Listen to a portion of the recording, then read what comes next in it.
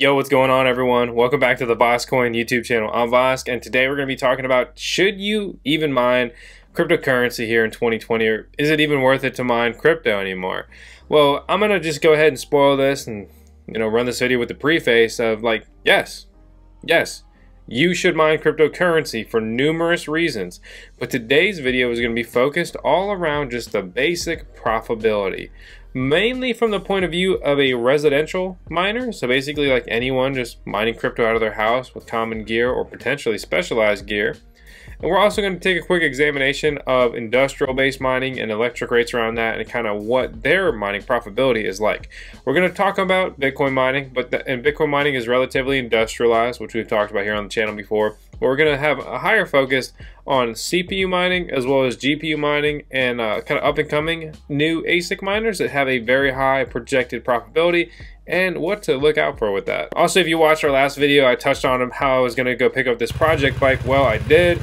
And I actually got it running today. So, there's a couple things involved with it, but the main thing is it honestly just needed a new battery. So, I think the carbs need to be clean and stuff like that. But anyway, here it is running, and that's kind of cool and exciting. Also, 10 seconds of tails. Our beautiful Shiba Inu, our Doge. Check her out. Pretty cool, huh? Let's run the VoskCoin intro and jump into mining profitability.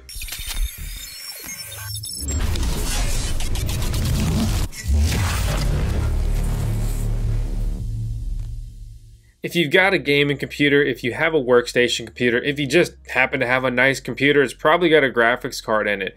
And modern graphics cards are pretty freaking powerful and just very cool devices. The king of mining as well as graphic cards right now is going to be the RTX 2080 Ti. And you'll quickly see in this list, basically the newer and more expensive a graphics card is, the higher it will be in this list. So we had things like the 1080 Ti, which was the previous best graphics card like ever, and also for mining, at least from like a retail, normal consumer point of view as far as graphics cards go. But anyway, you'll see that one's kind of an outlier and still hanging out up here with the 2017 tag and still doing pretty well and pretty profitable. The 1080 and 1070s are also great graphics cards, and they are actually a little bit higher on this list as well. But basically, it's still profitable to GPU mine. And whatever coin you're mining, you get relative mining profitability that you see in this list. But the point is that, I wouldn't say it's like, oh, you should get a ton of graphics cards and mine with them and you're going to make a killing. It's more like, oh, you're going to make a banging gaming PC with some really good specs in it. You should mine with it, and eventually you'll break even on your hardware. So this is with a 10-cent electric cost. You would still make about $1 a day after you pay your electric bill GPU mining with it. Granted, this is like nearly $1,000 graphics card. But we stepped down the list, we got it like, well, this originally sold for $700 and it's making 70 cents a day. And you may like laugh at those numbers, but making more money than you're spending, that's always interesting to me, especially if I've got the gear for, XYZ reason. We got the 1080 Ti over here making 50 cents after you pay your electric bill. I mean, you get these for all day, $500 or less on eBay. And the takeaway here is that like, you're going to make more money than you spend on electric, so why wouldn't you? If you're thinking about getting into mining in any form or fashion, I really recommend trying out mining with Mining Rig Rentals, today's video sponsor. So basically, they have a great site, and what is really interesting about it is you can pay with Bitcoin, Litecoin, Ethereum, Bitcoin Cash, and Dash. And once you basically load your account in their system, you'll be able to navigate to whatever mining algorithm you want on their site and say like, oh, you're thinking about building a GPU mining rig to mine Ravencoin on their new Kapow mining algorithm, which is GPU focused. So you could click on this and you could grab any of these mining rigs and you could rent it and see what kind of mining profitability you really get poolside. Like, is it worth it to spend a couple grand potentially building a mining rig for this? Well, like this could give you really good insight on that. We have a referral code in the video description below if you want to sign up and check it out and use their site. Also, if you do decide to, please use our link because one, we can see if you guys are even interested in this stuff, and also anything like that also helps the channel long term. So I appreciate y'all. Now let's talk about CPU mining. One of the best CPUs for mining right now that is a reasonable price, makes a whopping $21 a month projected here, but I think these numbers are a little bit low. Once again, we've got a situation where you're likely to experience higher mining profitability than the calculator shows. And also, if you're building a gaming PC and you put a nice CPU in it, why not put it to work when you're sleeping or whatever else? Or maybe this is just a hobby and like making a ton of money every day isn't your massive end goal here. We've talked a lot about the Ryzen 7 1700. We have one, and it has just been a phenomenal CPU, really just in general, but especially for mining over the years. Originally, it was making $3 a day when crypto was still crazy, and today it's projected to make, per this site, $6. However, ours almost always makes 50 cents a day, which is about $15 a month, and rounding up on the electric bill, definitely clearing 10 bucks a month. And you're like, dude, $10 a month, like, you think I care about this? This is eBay. This is a site that anyone can access and buy things from. These are sold items. That means they sold for these prices. You could get a Ryzen 7 1700 used right here for basically $140. Here's another one that sold for $153. Here is another one that sold for $162. Here's one that sold for $180. Here's one that sold for almost $140. The takeaway here is that if you're making 10 bucks a month on a great CPU and you only pay 140 bucks for it, you will pay it off in a little bit over a year. Like, it's free. If that does not get you excited in any form or fashion, to be honest, you either got too much money or plenty of money to where you feel nice and comfortable, or you're just lazy. I don't know how that couldn't be exciting to you. Like I can use nice equipment in a computer to do anything and eventually have it pay for itself.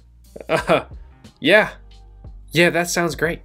Yes, sign me up. The topic of ASIC mining, application-specific integrated circuit miner mining, continues to come up. Okay, we have the Z15 on the horizon. It hasn't come out yet. They're going to make a bunch of these. These are not going to be this profitable. That's kind of the bullshit or the BS scam that when it comes to just crypto mining and ASIC miners, especially mainly really, and how that is kind of correlating there. Right now, a lot of Ethereum miners are falling off, like the E3. They're having issues mining Ethereum. Basically, this is an older Ethereum ASIC miner that the memory is low and it's having issues with the DAGs file that continues to grow. I'm not trying to go all in detail in today's video, but basically, like, they're having issues, so they've made the new Silicon A10 Pro ETH miner. The big difference and takeaway here is that they're not using 4 GB memory chips, they're using 5 GB memory chips, which will significantly prolong the life of this miner. A big takeaway from this is that Ethereum's price has been doing pretty well, consistently. And this is really what ASIC mining and GPU mining revolve around, because Ethereum is ASIC mined as well as GPU mined, and when this coin kind of gets taken off the table from mining, if something doesn't fill that pretty big gap, we're gonna have an issue there from just a daily mining profitability point of view. Like, there's tons of gear out there. There have been countless farms. Well, that's not true. You could definitely count them. But there's been a lot of mining farms built entirely around Ethereum mining. So if that's taken away, because if you don't know, Ethereum is planning to move to proof of stake sometime over the next couple years, basically. If something doesn't fill that gap, where's all this gear gonna go? Because it's here, it's out here. People aren't gonna want to just be like, all right, well, that was cool, that was fun, let me pack this up and we'll go and part it out on eBay or something. Like they want to put these cards on something. So that'll be interesting to see what happens. We just talked about the Hummer Miner Mars H1 yesterday, but let's talk about it briefly again. Basically, this thing's projected to be super profitable. A lot of people are talking about it, and the fact of the matter is that it's not going to be this profitable. They're going to make a ton of them. They're going to make a lot of money. If you buy it, you're unlikely to make a ton of money unless they, for some reason, don't make a ton of them, which they always seem to do, or handshake price goes crazy. But hey, it's up to you. I think this is going to be like a $10 a day miner for an unknown amount of time, really there. Ultimately, guys, mining is not like in its golden era right now. There may be another golden era and golden age of cryptocurrency mining, especially when it comes to, say, CPU and GPU mining. That's gonna really be tied to a cryptocurrency, like a very big cryptocurrency bull run. but day in, day out, mining is still profitable. And the big takeaway on that is that it's very profitable if you have a cheaper electric rate. Everything we've talked about today so far has been based around a 10 cent per kilowatt hour electric rate. Here's what it looks like with 5 cents, which is like the average high end of a crypto mining farm's, industrial electric rate here. So you've got the latest and greatest Bitcoin ASIC miner, right? And this thing's supposed to profit, over $11 a day. That's pretty good.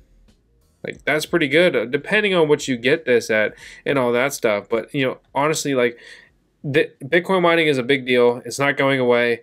And a lot of people are very bullish on the long-term, performance of Bitcoin. We are as well.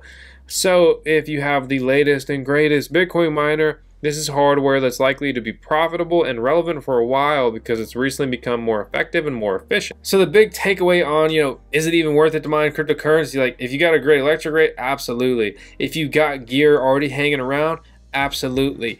If you want to, say, build a gaming computer and then utilize those components for mining in that computer's downtime, absolutely.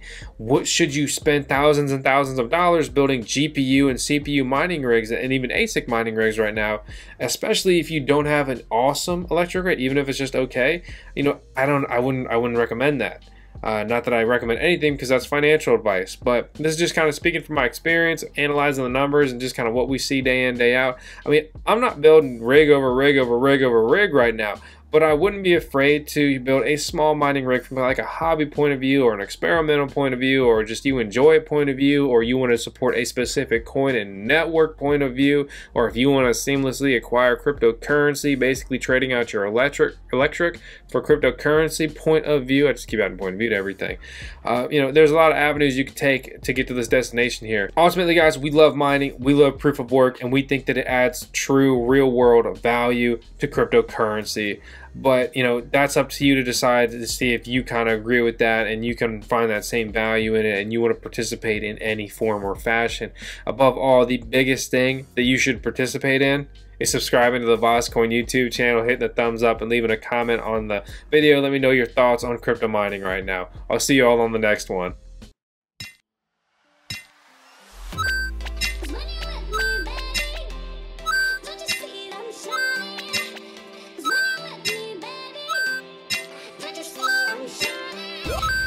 When I let me